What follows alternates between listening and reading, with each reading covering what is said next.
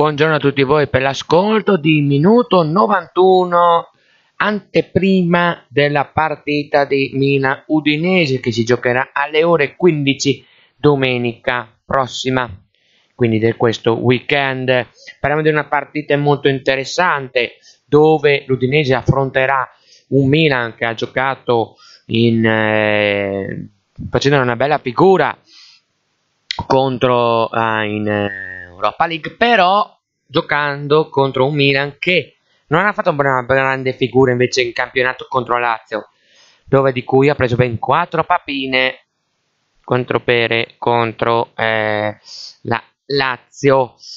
Parliamo che il Milan è la squadra contro cui l'Udinese ha pareggiato più partite in Serie A, ben 31, 16 le vittorie dei bianconeri e invece 37 i successi rossoneri, completando il bilancio.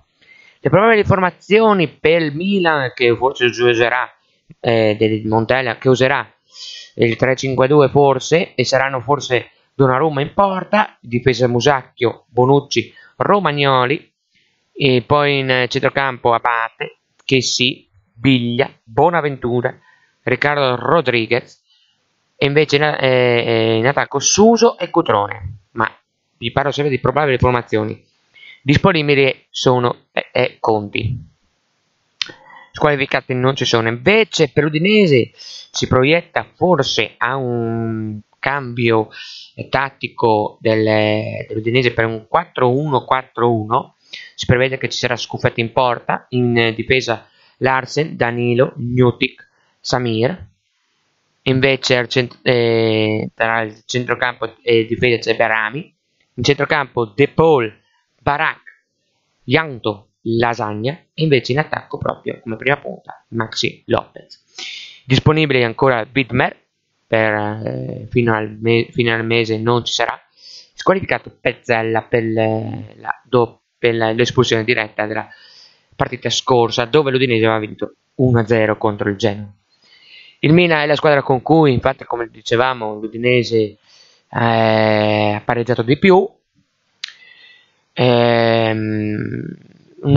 noi è una partita molto interessante, noi tifosi dell'Udinese, soprattutto friulani, siamo molto positivi per una squadra che nelle prime 2 partite non ha fatto vedere una bella figura. Invece con la partita contro il Genoa ha fatto un ottimo primo tempo, un secondo tempo discreto, ma ci sono stati solo perché è un tempo, come diciamo ancora, non dei migliori, un campo che ha dato il suo responso sul risultato e anche sul gioco.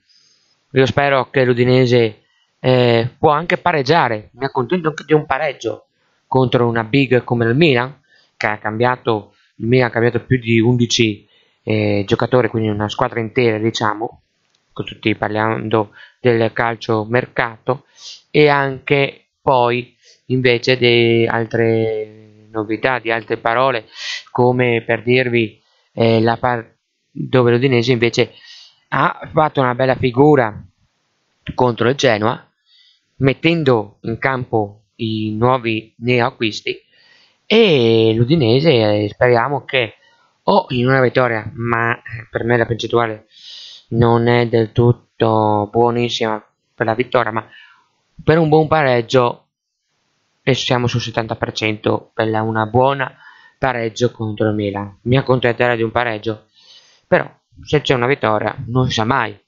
Speriamo che andiamo a Milano facendo una bella figura e speriamo di come si dice, bastonare il diavolo.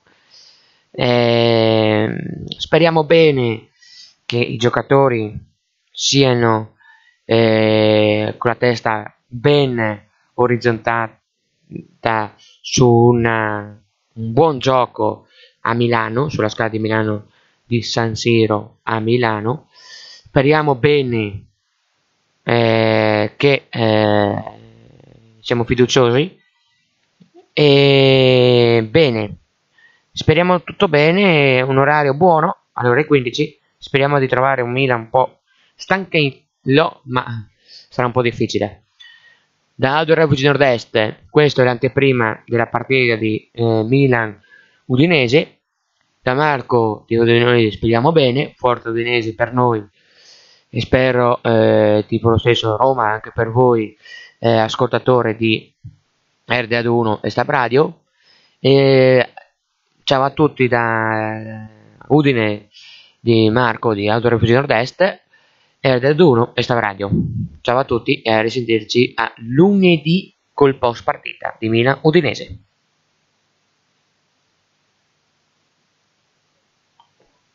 Abbiamo avuto dei problemi a quanto pare, allora chiudiamo così e a risentirci a tutti per lunedì prossimo. Ciao a tutti.